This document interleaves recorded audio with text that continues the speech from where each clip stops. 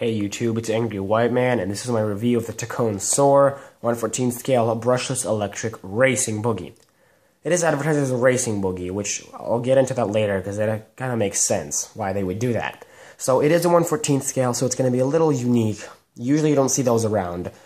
But what is neat about it is it does have standard 12mm hexes, so pretty much a lot of your like 10th scale wheels and stuff will actually fit on here and all. So there's a lot of different wheel and tire combos you can get out there. So first we're going to look at a little outside view. So this is the car. I'm actually going to go ahead and bring it in. It's on a roll of duct tape because I'll get into what broke later. So yeah, it has aluminum shocks. Crap, I just moved the camera. It has aluminum shocks. They are threaded. They have aluminum caps, and well, the only thing that they have plastic is they have these little eyelet cap like mounting points of the shock tower. Those are plastic. So when you roll it over, especially in the front, since actually the body is lower than all the shock towers, the wing and the shock tower take a lot of damage. So actually they take all of it really. So these do get scratched up pretty easily, and if they're enough scratching, they'll just break off. So, but it hasn't happened yet, mostly because other things broke that prevented it from happening. I'll get into everything later. Just I'm kind of in a bad mood, and you'll know why. So the tires, they're pretty soft actually. They do have foam inserts. They come pre-glued. They're pretty soft. The tread pattern is, it's one of those like little racing patterns. Now, do they last long?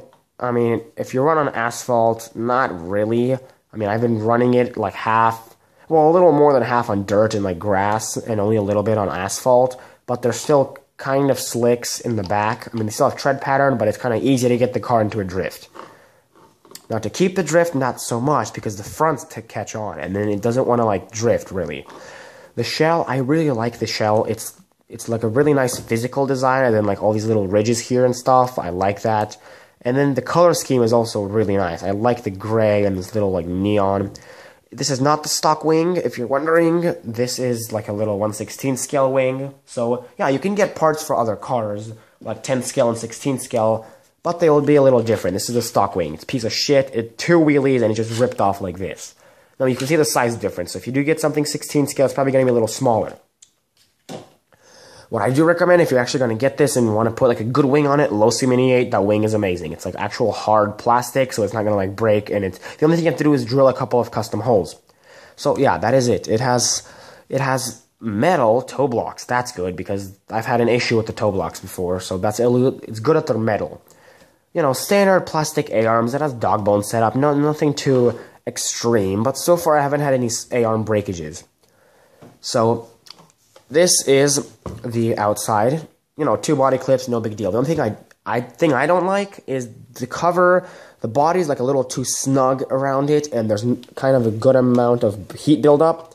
I'll now open it up for you guys to see the inside of it. There it is. There's the inside of the boogie. Now, it does come, there is a brushed version and there's a brushless. This is the brushless.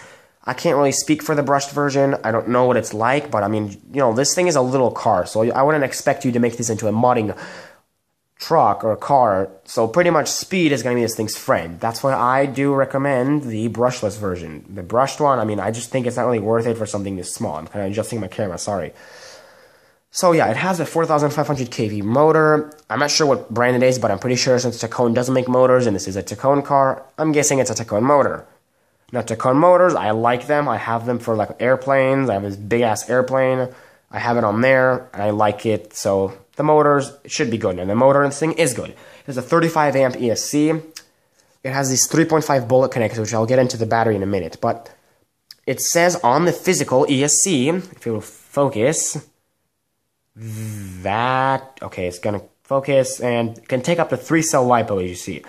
I have a 2-cell in it, and I don't really recommend going higher unless you really kind of want to gear down, because after like 25 minutes on the 2-cell, the motor gets pretty darn hot, and you really want to stop running it. So, it will get like really hot if you run it more than like 30 minutes.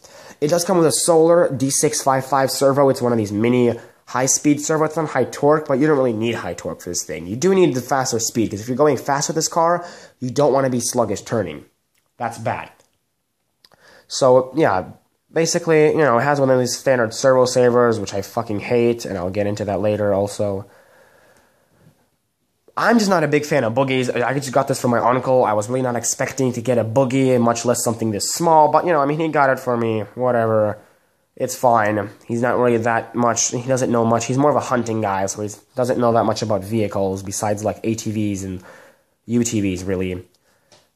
And guns, obviously. So he just went ahead and got this for me. Either it was, like, a last-minute present. I don't know. I really don't care that much. I mean, I like the guy. It's just he doesn't really, when it comes to cars, or at least me, especially RC cars, he's not that, you know, he's not that intelligent when it comes to them.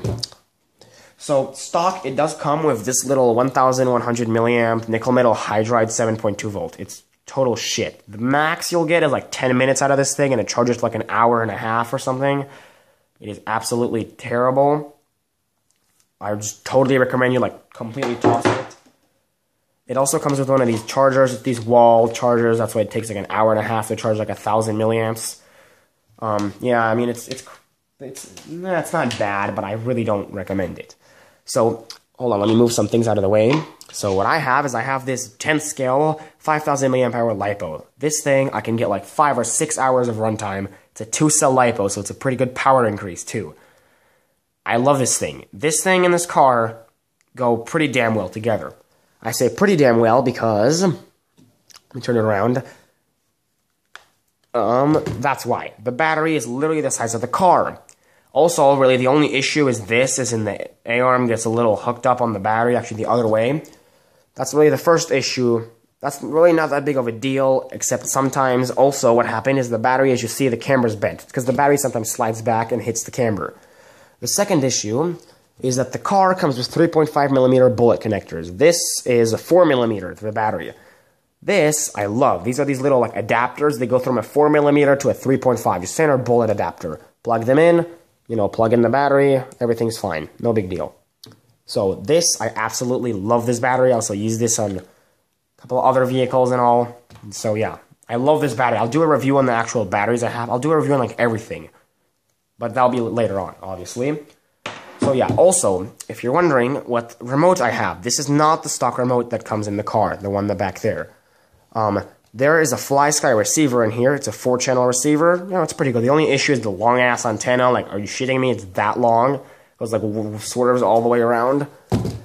And this is the FS GT2. I just went ahead and got it because I really needed a controller. I'll get into what actually broke later, because I'll do like a timeline of what actually, like, the events I went with this car, but I needed a remote right then because I had to run the car, and the stock one I could not, so this was like 15, 20 bucks. I went ahead and got it, whatever.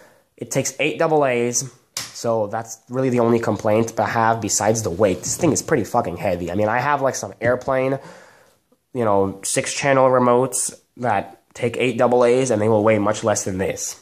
So that's just, you know, just a thing to think about, FlySky. I mean, I personally like FlySky because one of them is the FlySky, I think it's FST6. I love that thing. LED screen, I love it. I'll do a review on it, actually, because I love it so much.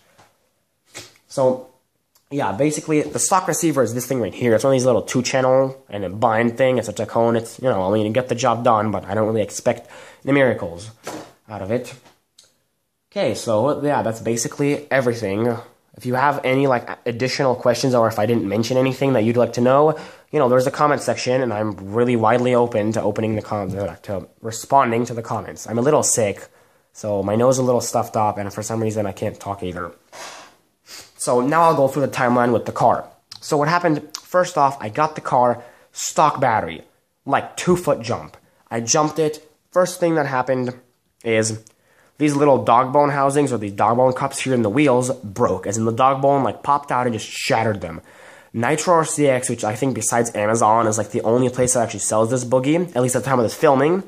So they do offer an aluminum upgrade. Like, they offer these little cups or the output drives here, but they offer these little things, aluminum ones. I went ahead and got them. I put them into the front. I don't really need them in the back. They're still the stock ones in the back because the back wheels don't turn. I think the issue is whenever you turn and then you land, that's when shit happens. So, and so far they have not popped out. That was like literally the first time I drove it. So I fixed it. Then 2 days later. Now, when I say 2 days, I mean like 2 days. I've had this since like a little after Christmas, and it's kind of towards the end of February. When I say 2 days, I mean like 2 days of drive time. So, you know, because before these things shipped, it was like a week. And then 2 days of driving, and then 1 day, and then on the second day, my cousin, well, actually my mom invited my aunt over, and she brought her little 8-year-old cousin. This guy was shitting himself to drive an RC, but I can't let him drive my airplane, or the helicopter, or the nitro monster truck, so I just let him drive this thing. I mean, you know, I'm like, whatever. I mean, I have to let him drive something, because he was literally, like, about to shit his pants if I didn't let him drive an RC. So I let him drive it. Let's just say the idiot is totally mentally challenged, and he drove it into the sewer. Yes, into the sewer. On the side of the road where they have, like, these little, like, curbs, and then there's this little, like, opening in there for, like, you know, rain drainage. It drove it down there. I borrowed some big-ass magnets from my neighbor, and I was able to attach them to shock towers and then lift the car up. The whole front was gone. Diff housing, shock tower. Shocks were okay, except, again, for these plastic parts. Steering knuckles, the A-arms were fine. The hinge pins were broken. I'll get into this metal thing later. Everything broke, completely shattered. I had to pay for it all. Again, shipping, like a week and a little bit, I think. Then, I ordered the stuff online, and it came in, so I fixed it. And then, 2 days later, as in on the second day again, for some reason 2 is like this car likes number 2. I was jumping, and one of these little cups in the toe blocks, the plastic ones, snapped open, and it just fell out. So then the hinge pin was just loose in there, dangling, and it kept sliding forward and just sliding out. So I put in a little bit of silicone tubing from the Nitro Monster truck right there, just to keep it from, like, moving around, and then I put this little metal plate so it doesn't slide out. This was, like, literally like a 5-minute fix, because they were out of stock on the part for the online, and my hobby store, well, again, as you see, everything keeps fucking breaking. Now, this isn't even the main event, let's call it. So, my hobby store does have a couple of parts for this thing, but they're not stocking anymore, because, like, nobody has these things anymore, and they're kind of shit, too. So then, after that, this is when, I don't know, like I said, he did drive it into the sewer, so that does probably have something to do with the receiver, but this is when the receiver started really acting up. It was kind of bad from the beginning, as in sometimes the remote, well, the car would, like, spaz out into full throttle.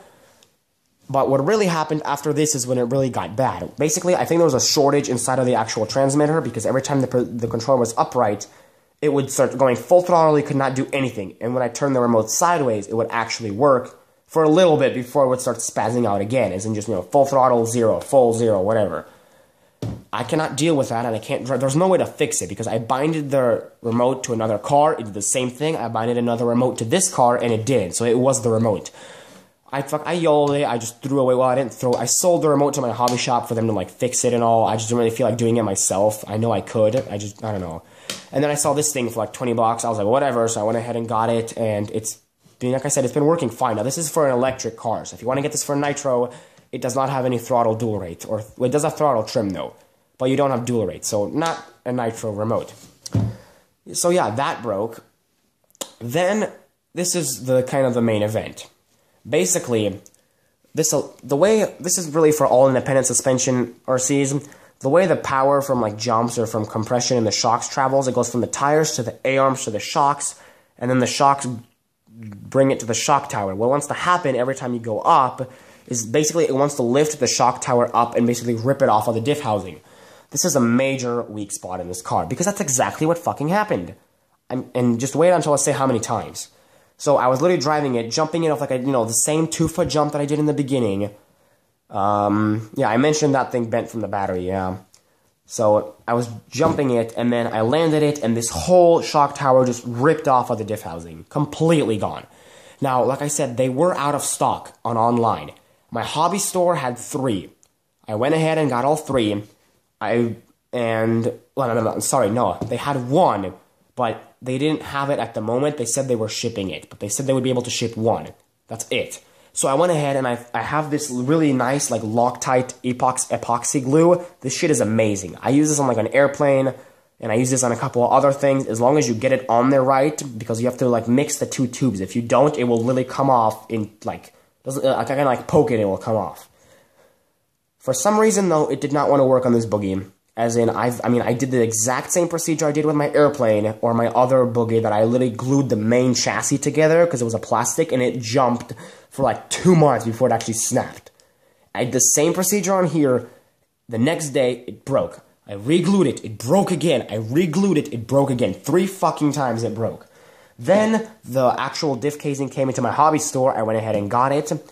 3 days of running, it fucking happened again. This shock tower part, every time I did this, it would... Are you fucking kidding me? Oh my god. It just broke off again. Well, there's the fucking Tacon Soar. There it is. There's your fucking Buggy.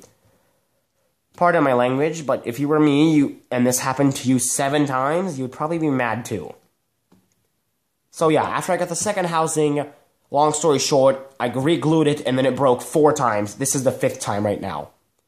All I was fucking doing... Oh no, the thing is, all 4 times it was when I jumped it. Now, I just fucking touched it and it broke. Okay, I'm done. Tacon Soar is basically shit. If I was to do like a scale rating, I'd give it like a fucking 2.5 or like maybe a 3 because it is pretty powerful, but then it breaks and then it turns into like a fucking hell because parts suck ass for this thing. It breaks so often, I mean every 2 days. And yeah, so there you have it, kids. There's a Tacon Soar. If you get this thing, literally order like 2 sets of like the whole front basically because sooner or later everything here is going to break. That's what I would do. There actually is a short construct version of this thing. If I am to keep it, which right now, the 5th time, plus the other 3, so 8 in total. If I am to keep it, I'm gonna remake this into the short... What the fuck is this bumper? That's what I want to say, I just realized it. Look at this, this doesn't do shit. Okay, the bumper's fucking retarded. Basically, what happened is... Yeah, it broke 8 times, and I have not been able to run it, because... Yeah, it broke. It fucking breaks. Every day, I go out, I run it 10 minutes. Actually, like 5 minutes, and it fucking breaks off. I'm done with this car. I am fucking done with this car. Oh my god. Okay. I was gonna do this little upgrade, put on this hard-body drift Toyota Supra. It's pretty fucked up because it's off a drift car. And then it has this epic opening fucking chrome V8 in here. And I was gonna put some lights in. I was gonna make this an amazing car. But no, I can't anymore. Because it fucking broke. Again. This time, I put some super glue with the epoxy stuff on. And it, from touching it, it's worse than when it was epoxy by itself. I should probably try super gluing it, but I've already done that on other RCs, and it will last you again like a couple of days, and then it will just completely break if it'll last you like a day. I'm literally done with this fucking Buggy. Okay, so yeah, order like 2 whole sets. Actually, don't even get this car really. If you do, order like 2 sets of the whole front. But what you can do, this is literally the only option. If this does not work, there's nothing else we can do to this car, because there's no aftermarket aluminum upgrades for this thing. Basically, there's a short construct version, which you might be able to do. It has a big-ass front bumper, a rear bumper, and then you have to put a body over it. The only thing is the short construct is an inch longer wheelbase, so that will take some modification to the body. But if you do that, the only thing is those bumpers might save you, because really all the impact comes from this and constant fucking slamming on the ground. Okay, so, hey, it actually stuck, it fucking stuck to itself now. Nope, never mind. Okay, I have to re-glue this because I think I'm actually going to give this to my cousin, and tomorrow's Sunday, so I'm probably going to give it to him during church, because I see him during church. So I have to glue this thing right now. Okay. So there you have it, guys. Yeah, please subscribe to see what I do with this shit, and all the other RCs I have and stuff, or whatever I'll be doing with those, because I did some nice mods to my monster truck. So yeah, like, comment, subscribe. Yeah, if you have any questions, or if you just really want to fucking say how much this car is shit, go ahead and feel free to do that in the comment section. Since I did say I have other RCs, like 3 times, there's a little sneak peek, there's the airplane. So there you have it, kids. Or whoever's watching. Yeah, I have to go fix this fucking thing again. Okay, yeah, so, bye YouTube.